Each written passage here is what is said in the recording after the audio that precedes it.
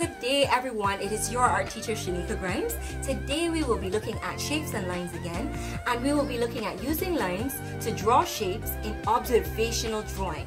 So we're going to be looking for the shapes that we see in regular everyday fruits and vegetables and objects. What shape do you see?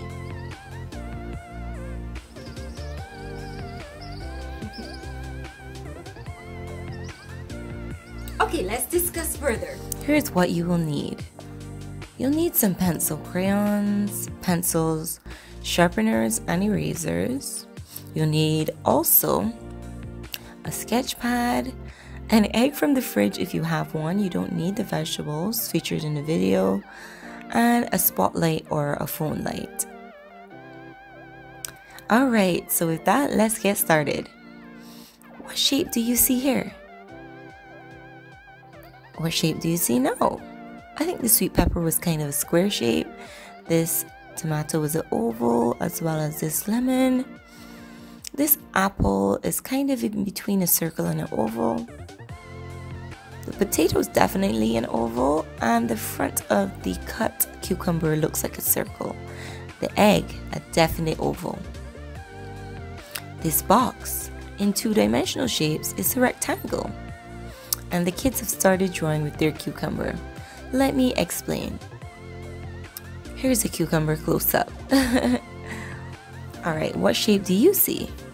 I feel like it's mainly a circle. It's not a perfect circle, but to start, we can definitely use a circle. So you can pause the video now and draw your circle and the immediate things that you see here.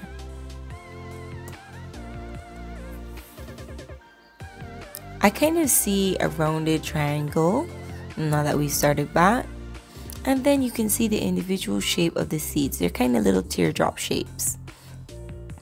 We're trying to draw in two dimensions as much as possible, which means the flat shape that you see. Alright, we're going to amend to that shape here now. I've begun with my circle. I'm going to start drawing that inner shape that's housing the seeds. It looks kind of triangular to me, like a soft-edged triangle. And those little teardrop shaped seeds. There was a little stem going through the center, like a few little lines that kind of look like a boomerang. You must draw always what you see. Several different people drawing the same drawing may pay attention to different details. It should still look like a half of a cucumber in the end. But everybody's drawing style is a bit different. You can pay attention to how the seeds change direction as well. Don't just make a pattern of what you think you see. You have to be looking very closely. Draw one thing at a time to ensure that you're not just making a pattern. Observational drawing is very difficult. I'm amending to my circle now because I noticed that the cucumber is not quite a perfect circle. The edges are a little bit disrupted, so you can always start as a base with the main shape you see. But as you go further into your drawing, you need to amend to the shape, make corrections for the subtle differences that you see. At this stage of drawing, you don't want to be pressing too hard. I'm pressing a little harder than I would usually press so that you guys can see in the recording. When you're sketching, you press as lightly as possible to generally mark the area. So you see now here that I'm erasing. It's easier to erase when you draw lightly. So you need to be in the habit of pressing very lightly on your drawing.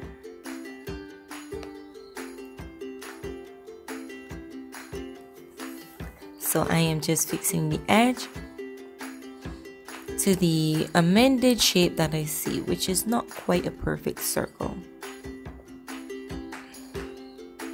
You can go back at any point, scroll back a little bit and pause on the cucumber, or if you had a half a cucumber in your fridge, you can draw what you see in front of you. Observational drawing is the art of looking at something physical in your space Usually not quite a photograph, but photographs are allowed for portraits. And you're drawing from what you see. It takes a lot of practice to get it quite right, and here I'm just trying to get in the basic idea and understand. We're back to zooming in on the cucumber in a little bit, and I want you to pay attention to some details that you will see. You see this little inner edge of light green? We're going to draw a marker in pencil with a wiggly line to show this area. Right? So you want to really get close on the thing that you're drawing to make sure that you get in as much details as possible. Alright, so I'm going to go over here back to my drawing, and I'm going to draw in that little green marker. If at any point you need to see the cucumber again, you can just scroll back a little bit and pause. You should be able to see the cucumber quite big on the screen when I hold it up to the camera. I'm just explaining those details to my little helpers here. She was making the seeds a bit patterned, so I just needed to explain a bit more, and then Giovanni's drawing got a bit dark, so he had to start over. If you find that your drawing is very heavy, you might need to start over your base drawing. You don't want a really dark drawing. Medium to very light is preferred when you're sketching. So I'm thinking that we're gonna do that wiggly inner line here now. I'm bringing it a little closer so you guys can see.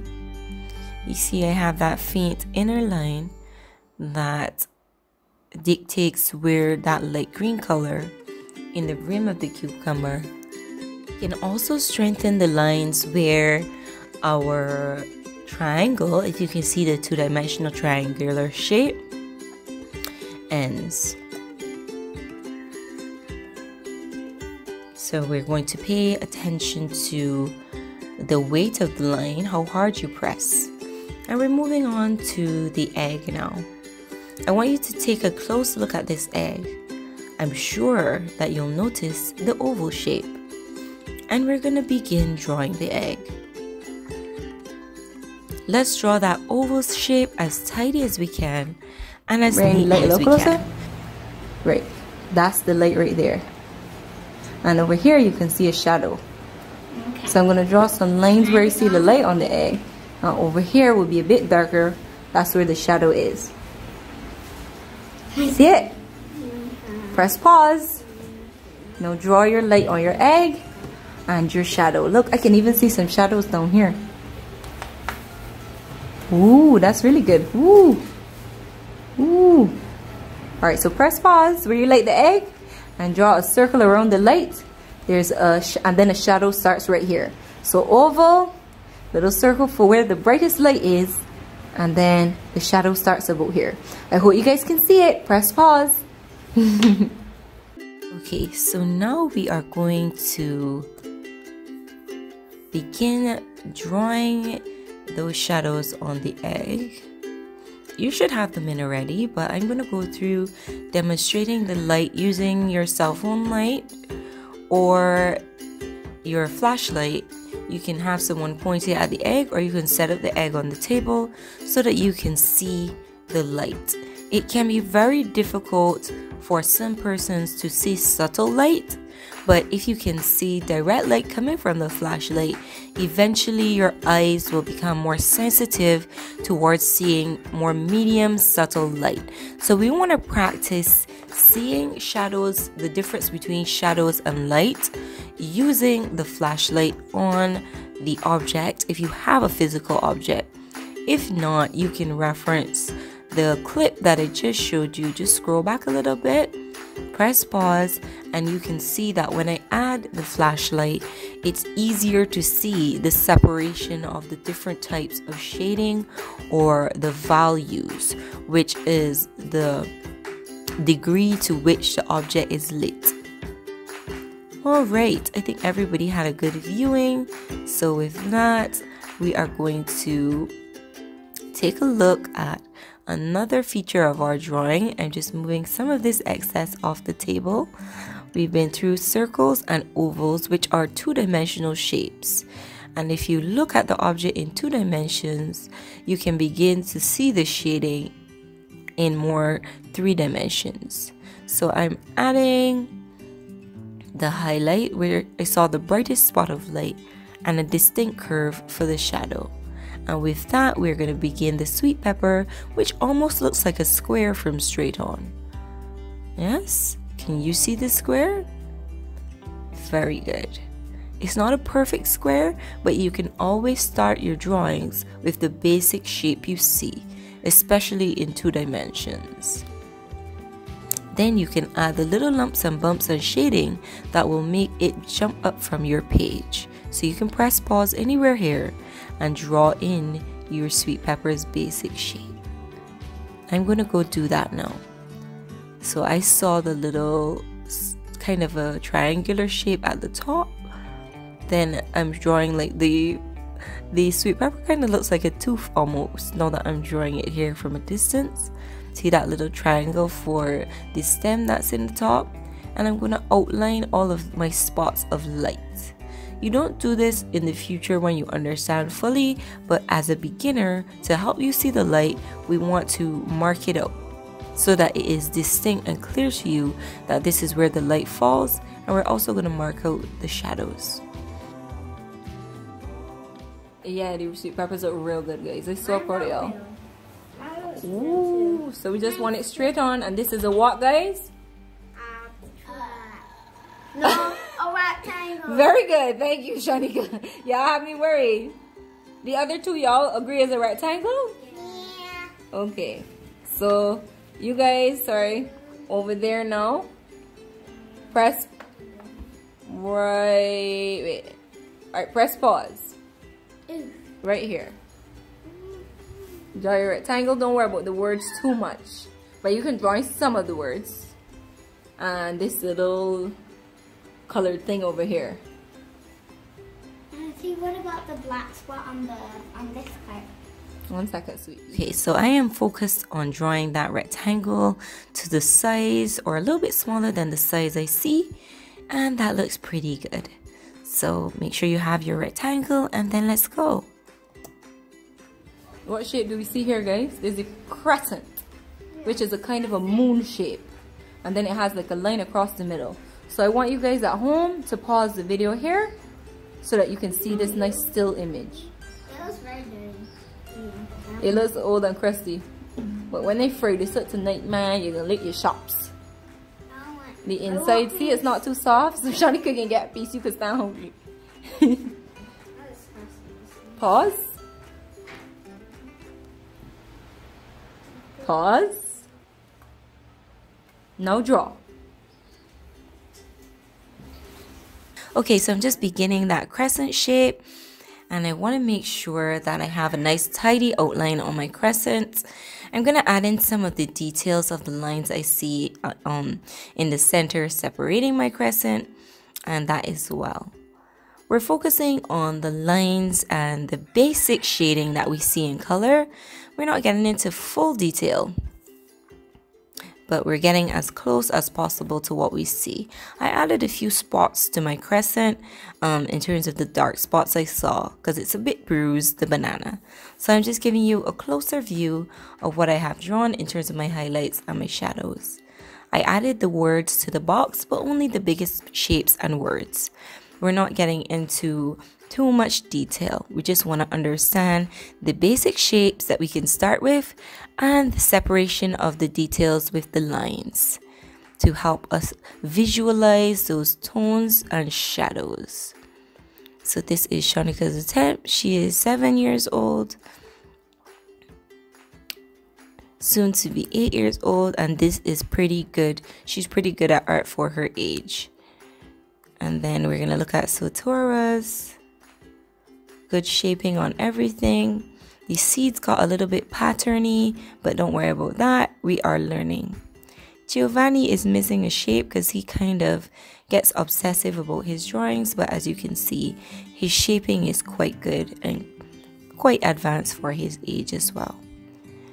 So I included some children so you can see what my lovies can be expected to do. So don't feel discouraged whatever stage you're at.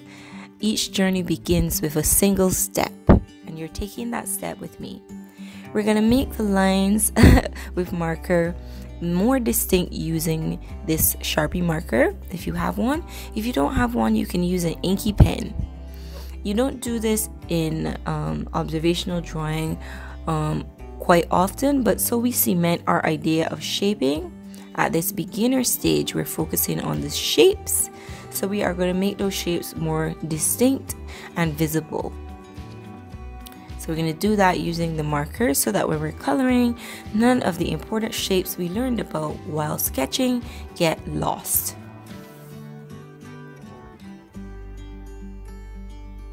I'm referencing the cucumber again to make sure that I can add in anything I didn't see before.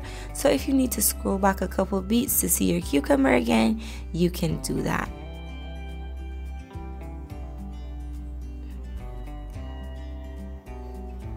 This drawing tool, learning about outlines and the importance of lines, will help us to see the lines and the separation of lines better in the future. So we're making sure to make everything distinct so that our eyes that are gentle right now, they're not as sensitive as they will be in a few years, that it's easier for us to see these separations as we mark them out. Your eye becomes trained to see softer things the more often you draw. This will make you a little bit better either way. Right? And we're gonna outline everything so that when we color, nothing is lost. We can see that was where my light was, this is where my shadow fell, this is my distinct oval shape, this is my distinct crescent shape that has a few bumps and lumps in the corners. You can see those bumps and lumps more carefully when they're outlined. So we made them a little bit more abstract so that we can see the details and the changes distinctly. The drawing style will get a little bit more subtle over time, but this is a great beginner trick to see your lines, see your details. And I draw in whatever is black to me using the marker. The plantain had lots of spots. I didn't try to draw in every single one. That can take quite a long time, and when you're focused on one object, you can do that. But while we're just examining mostly the shapes that we can see, there are some three-dimensional shapes present. Like this box could have been a cuboid as well, but that's not what we're studying today. We're focusing on what we can see when we look at it straight on and it's relatively flattened. So I drew in my words as well, and now you can distinctly see the little triangle shape in the top of my sweet pepper.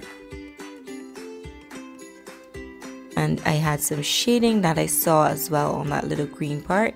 Even now in the video you can see light green and dark green. So you want to draw separation lines between the colors that you can see. All of my shading I separate with these lines so I can distinctly see where the light colors go and where the dark colors go.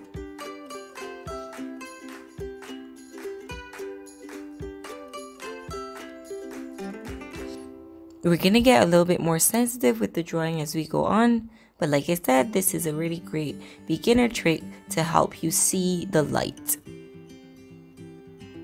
And when I'm doing this in a more subtle drawing that's more detailed, I do draw in these outlines, but you can barely see them. They're very soft. And then I erase them as I begin shading. Those are some highlights I saw. And here is the most distinct shadow I saw. It wasn't perfectly straight, but you can draw yours. Some of the kids drew theirs perfectly straight. Another highlight that I noticed, and some more shadows.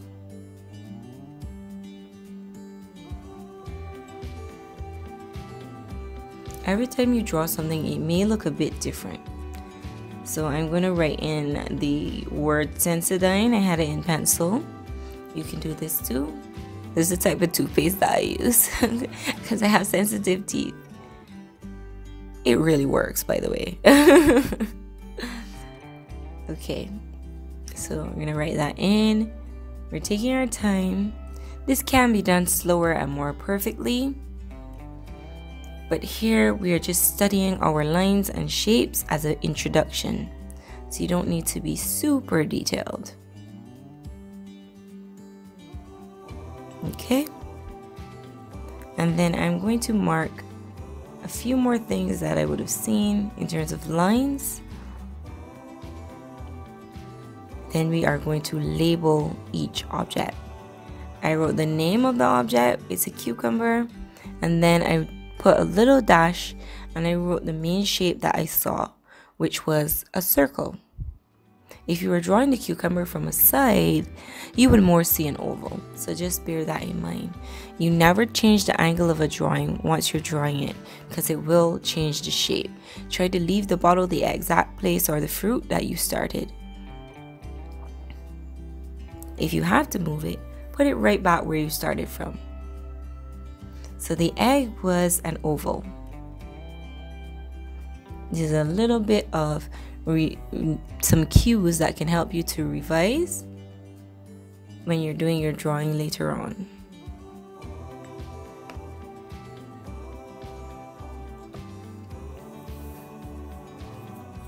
Okay, and the sweet pepper, it was mostly a square for me.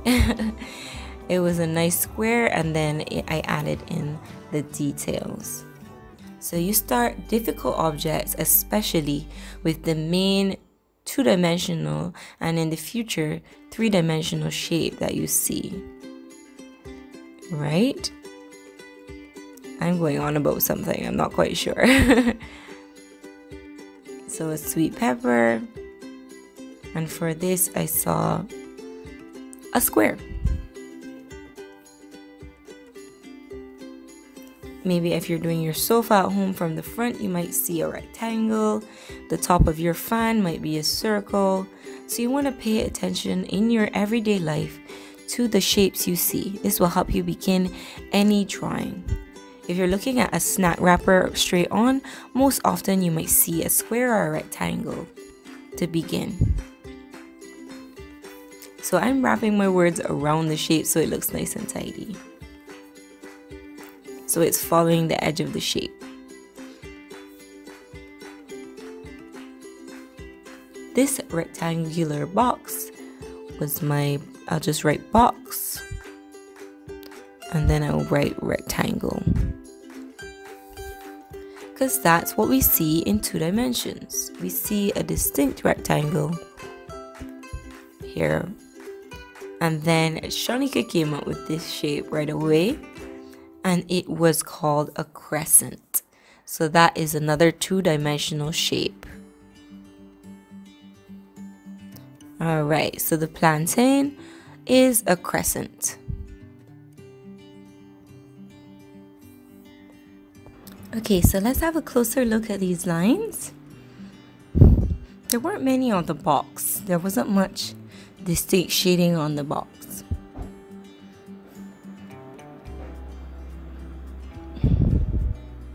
Alright. Now let's take a little break.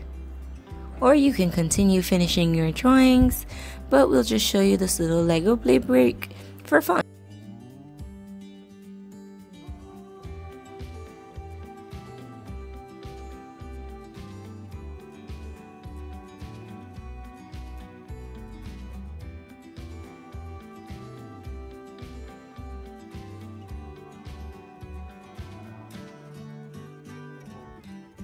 Spider-Man, there's him, he's supposed to go. Come down for a minute.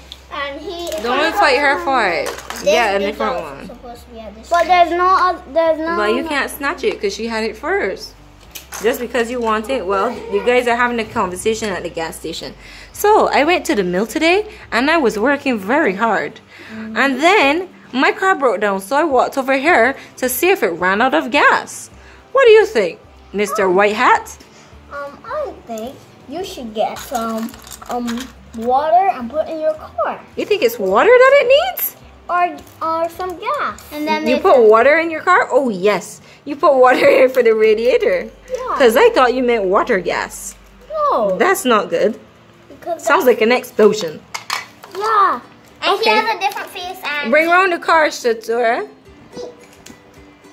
Jill. Bring the car around the gas pump there. Oh. Oh, Cousin Larry brought the car. How is the car now, Cousin Larry? You think it wants a gas? Wait. Look, Cousin Larry. Cousin Larry? He looks evil to be cousins. He's evil? No, he's a superhero. The same.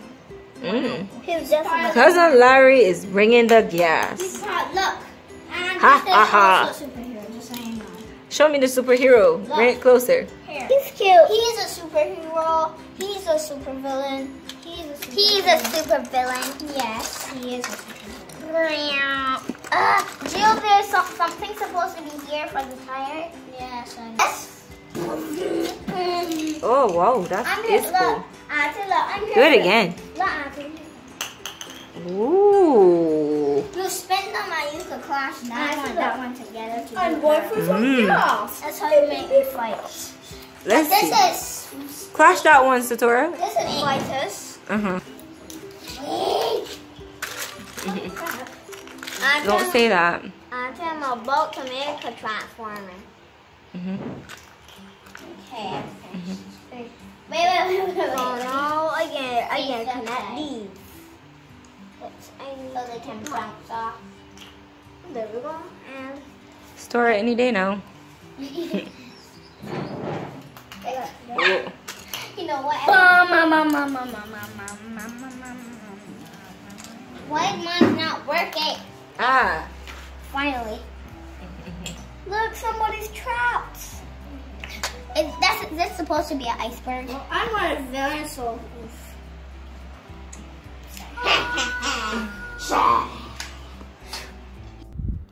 Okay, so we're here now. We're going to look at coloring.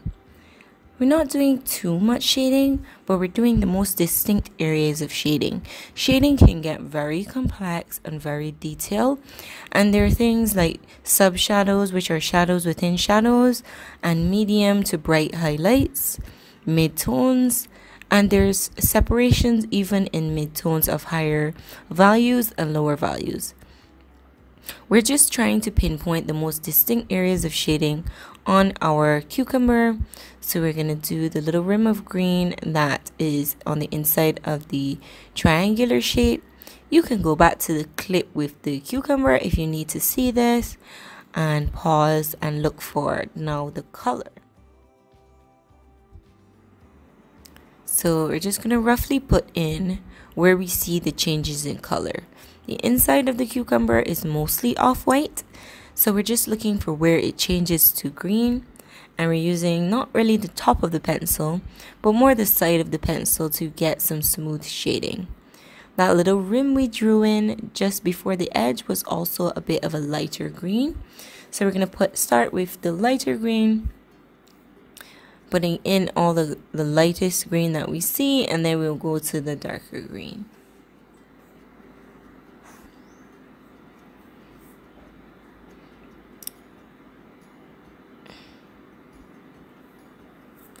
So when you're coloring an object, it will usually have more than one shade of a similar color. It might even be monochromatic. So when we get to the sweet pepper, it's going to be a ranges between a deep orangey red and a lighter orange, you know, to create those shadows. Here we have varying greens accenting the cucumber. So you're just going to do it the way that you see it. Some persons might not have as sensitive an eye, so they might see more flat colors and begin to fill in areas flat, as is customary for someone's eye who is not trained. But once you have some separation and some distinction between the colors, you are well on your way. Because persons who aren't accustomed to drawing don't see any separation of color. So now I'm adding the little strips of dark green. You see it's a bit spaced out how I see it on the cucumber. So you can see there's patches of dark green around the edge and then a space with light green. So I noticed that. I'm not trying to notice every single thing, but I'm just going to give you some cues here into what I'm seeing. Let me sharpen the video for you. Alright, so I'm looking from straight on. I can even see light green, dark green patch, and then some little lines of specks of light green. And you can see the green is heaviest around the little seeds. Inside the seeds is a bit tan, but I didn't pay that too much attention. I'm just focusing on the most obvious colors because this is a beginner exercise. Alright.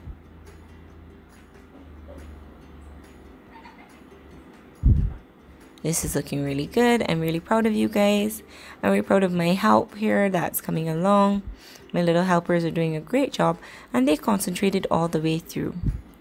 So I was particularly proud of their ability to sit still and complete this exercise. I'm just going for white in terms of smoothing the rest of the cucumber. I didn't really have an off-white in my crayons, and we're just doing a basic exercise, so we don't need to get too deep. We're just doing the most obvious things. So I'm just going to put back in some white to give that cucumber a more finished feeling. And in a crayon drawing, you really don't want to leave even the whites, the color of the paper so much. If it's pencil, yes, but not so much for crayon. It will look more finished if you even color the white. I got a little bit of a creamish color for the area around the seeds, and I just put some hints of that cream color. Alright, so that is my sketch of a cucumber, and we do see some variations to the color, especially around the rim and around the triangle area. So we're not going to go too deep into that because it's a seeing exercise to get us all warmed up for more in-depth drawings and paintings. And we're going to move on to the egg. This should be fairly easy to see. So I'm going to go and get a tan color, and I'm going to start with any area that's not white is going to be the general color of the egg, which is the kind of a tan color. The kids are fishing out their tan colors. I'm giving them some assistance in terms of looking for their tan colors. Alright. So now everybody is coloring.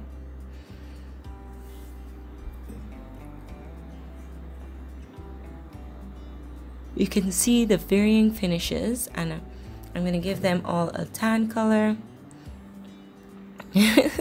They're very excited to get going. Alright, so I have my colors separated with little rubber bands. That keeps everything easy to find. So when I'm finished, I just put them back. So if you're looking for a brownish or tannish color, they would all be in the same rubber band. Alright, and with that, I'm going to start coloring everything that's not white with the main color of the egg. I'm going to also put a little bit of it in my shadow, but that line is going to keep a distinct barrier on where I saw my shadow. So I don't have to worry too much about losing my shadow. It also gives me a distinct area that I'm not coloring.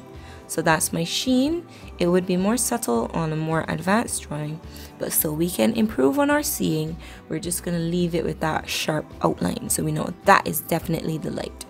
Just before my shadow, I'm starting to press a little harder on the crayon, so it gradually goes extremely dark in my shadow.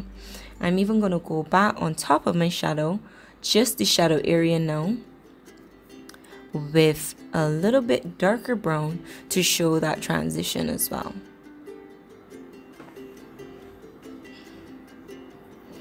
so you can see the shadow most distinctly. Most often I will avoid using black.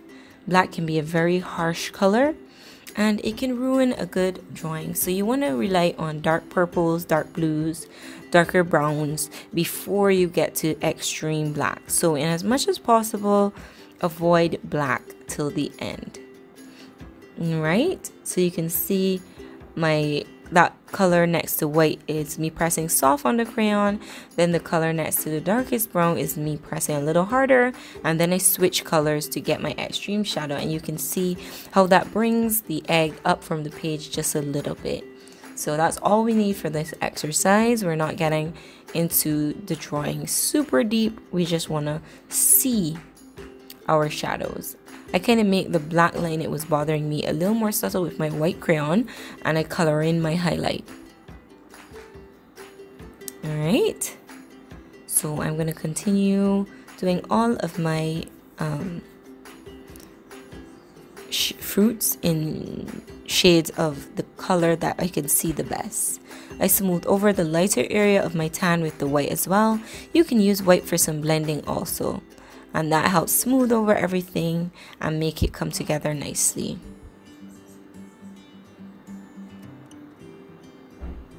It's looking great. Alright, so you can see a highlight, two variations in the medium tone, which is that tan color, and then my shadow is a more distinct brown. Right? So the more you stare at the egg, the more you might see the different shadows, etc. But we're not going to get too deep into that today. We're just looking at the basics, stage 1 of seeing. So I start my plantain with a little touch of yellow. It's not really yellow, but I can see a bit of yellow underneath peeping through. So the color we can see underneath, we can just rub as a base color. Then I will add the more grungy colors on top, covering that color. So I'm going to go for more browns and tans. I can see some tan covering that yellow. So I like to work mostly light to dark. Some people like to work dark to light. And here we are now looking at our sweet pepper. So for the sweet pepper, it's mostly like a kind of reddish orange. So I'm just going to rub that in around my highlights lightly as I did with the egg. We already marked out where we want our extreme light and our extreme dark. Anything outside of that is going to be called our medium or mid-tone. Alright. As I'm working, I did have the sweet pepper close by, so I put in any additional areas in the mid-tones where I needed to press a little harder to make them darker. So where you see the shadow, you press a little harder on the crayon to make it look darker. Where I have the distinct shadow line, I just fill that in as hard as I can to get a darker value or tone. We will talk a little bit more about that theory in another video, but for now we want to focus on the art of seeing. So wherever I see a shadowy area, I press a little harder. It's not going to be like perfect. If you know me well, you know that I can get quite serious about drawing and painting and use a lot of detail, but as a teacher, we want to focus on what gives children a lot of challenges, and that is the ability to see the light. So I'm trying to make it as easy as possible for you to see how the color changes and how the light acts on your item. And you can see the sweet pepper is coming up from the page a bit already. That little bit of coloring, and this is only one crayon, is making a huge difference. I'm starting to blend the area where the dark meets the light because it's not super distinct. You can blend a little medium pressure over where the dark meets the light, and that will give you a smoother finish. Then I'm going to use like a deep reddish orange to push my shadows back just a little bit where I know it's the darkest. and you can see what that is doing to your drawing. It's not a perfect drawing, but again, I want you to remember that this exercise is not about perfection. It's about what you can see most distinctly. So once you've proven your sight, we'll get into more complex drawings later. All right. So we're gonna color this medium color in the shadows, this darker color, sorry, everywhere where we know there's a shadow. Usually shadows occur where things dip in indents, and this little top piece was an indent, and then at the bottom where it's touching the surface. So I'm just using an orange color to make my midtones a little stronger, a little softer orange than what I started with. And you would know that it's getting gradually lighter towards the light, so you want to smooth it so it's getting gradually lighter. And you can see the sweet pepper is popping up a bit from the page already. I'm going to do my green bit here now. If at any point you didn't have a sweet pepper of your own and you want to go back to the clip, you can do that so that you can see a bit more things. So I can see my green around the light is a bit lighter. With this example, I had forgotten to put the outline in first because I wanted to give you a more close-up view. So I'm just going to put that black outline back in now so you can see the distinct separation between the shading and the varying tones between a lighter orange and a darker, more reddish orange for the shadows. And my highlights distinguished so you can see some of the odd shapes for the highlights, etc.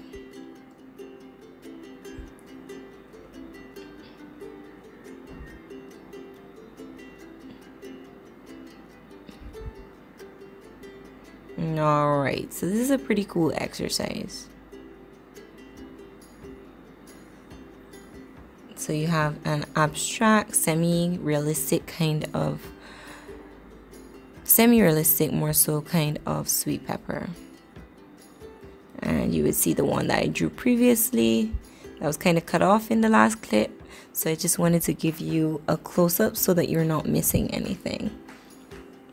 Just peeping back for my lines and some of my shading where I had it.